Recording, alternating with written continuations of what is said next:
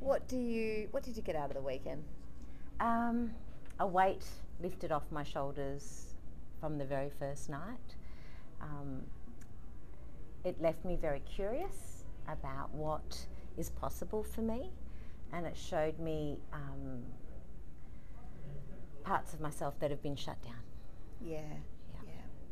And what difference have you noticed from coming in Friday till today? I mean, I know there's probably lots of things that have happened in that time. Yeah. What have you noticed the most? That every single participant had something to teach me, and I had lots to learn from lots of different people. Yeah. Not just the two facilitators, but all of the people that were in my group and my buddy. Yeah. What would you call that? Divine intervention, Yes. synchronicity, magic, wonder. Yes. That's what I love about this work. Yeah. Absolutely. Yeah. So what is one of the things, I'm sure there's many, that you are going to take out of being here this weekend into your life? Okay.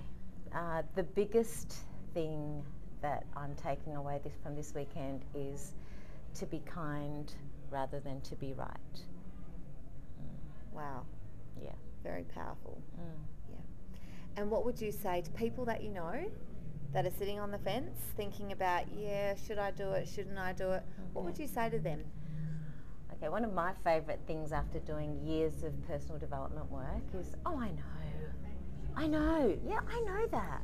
And we can know it with here, but to be able to feel it from here and be curious and brave enough to go in boots and all and try something different, meet new people.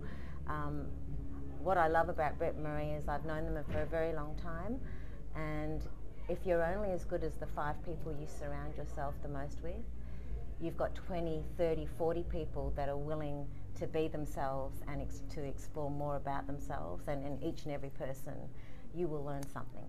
So beautiful. That's my heartfelt intent, is that when you are with people that believe in love, your life becomes more loving. Yes. Yeah. Beautiful. Thank you so much for your time. Thank you.